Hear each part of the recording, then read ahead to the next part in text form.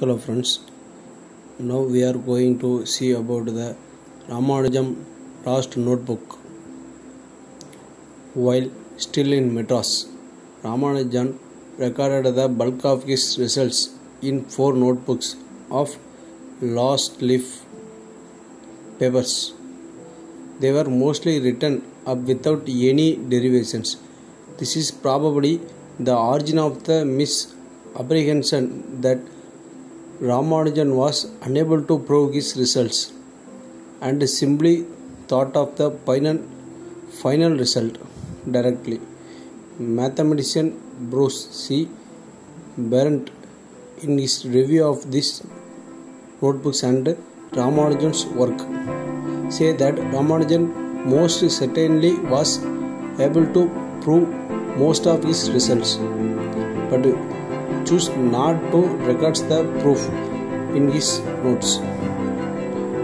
This may have seen for any number of reasons. Since paper was very expensive, Ramanujan did most of his work and perhaps his proof on slate, after which he transferred the final result to paper. At the time, slots were commonly used by mathematics students in the Madras presidency.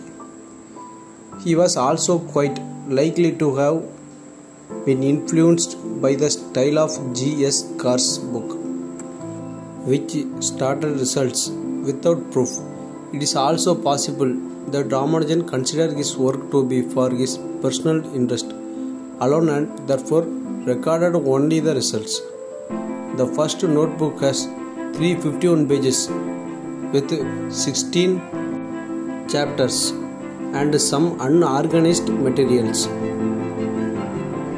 The second has 256 pages in 21 chapters and 100 unorganized pages, and the third one is 33 unorganized pages. The result in his notebook inspired numerous papers by later mathematicians trying to prove what he had found.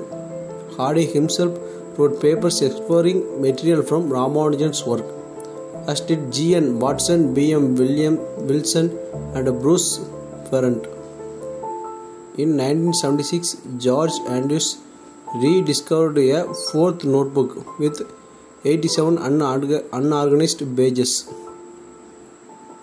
So it is called as the Ramanujan lost notebooks.